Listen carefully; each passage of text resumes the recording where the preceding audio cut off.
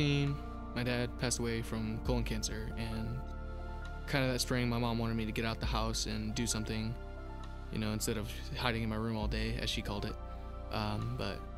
So she made me go to the 412, and I just remember my first time being there, like, it just kind of felt like a family, you know? Like, you just know when something's right. And I remember Pastor Keith walking up to me, and he brought a bunch of leaders, and I remember them just like standing around me and like just praying over me to help me through this situation that I was going through with my dad passing and everything.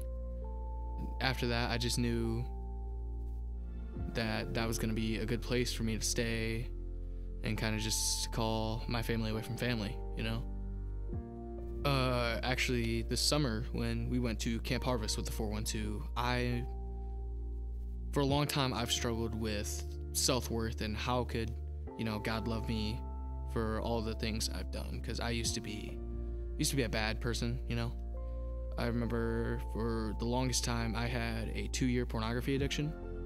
I mean, you could probably imagine, you know, being a teenage boy in today's world. Yeah, I broke that with the help of the 412. I struggled with self-worth a lot, and then I can't remember her name, but she was from Rockford, because we were there with the rock group from Rockford. And I remember she taught on how God just treasures you and like finds you so valuable, and like I just, like, the whole time I just felt God like saying, hey, this is how I feel about you. I treasure you. Like, you are worth everything to me, you know? It's been amazing to have somewhere where you can go and just hear the word of God every week, you know, and especially since it's in Wednesday, it's like the middle of the week. It's almost like Pastor Ross was saying, a 5-hour energy shot, you know? And just the middle of the week, that just kind of helps you keep going and just be stronger in your faith of God. Yeah.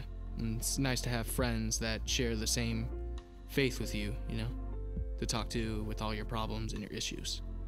You know, we're always looking for new people to come to the 412. It's changed my life, and I know other people that has changed their life too, and I think anyone 6th to 12th grade should come and try it, because it's like a family there, and it's the only way I can describe it. It's just a family.